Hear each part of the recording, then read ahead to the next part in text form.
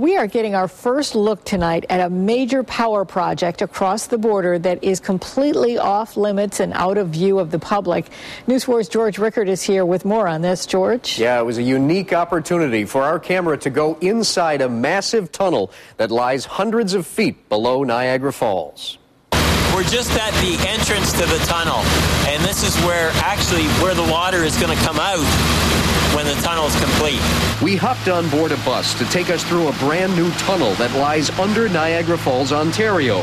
For the past 5 years, workers have been drilling it, a total of 6 miles from a Canadian power station near the Lewiston-Queenston Bridge to an intake just above the falls. It's an amazing project, and the whole purpose of it is to bring more water to the Surratt-and-Beck generating station to generate clean, renewable hydroelectricity for 100 years or more. The water that goes over the falls now is shared by the U.S. and Canada.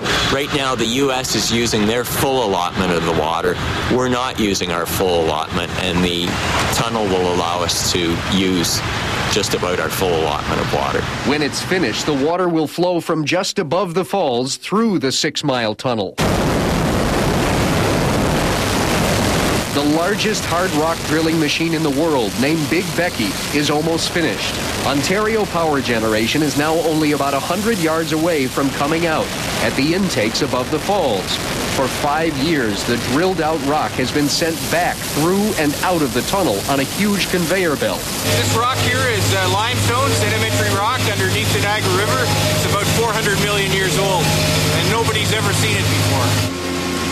This entire project costs about $1.6 billion. It should be finished in about 2 years and provide the water to generate enough electricity to power an additional 70,000 Canadian homes.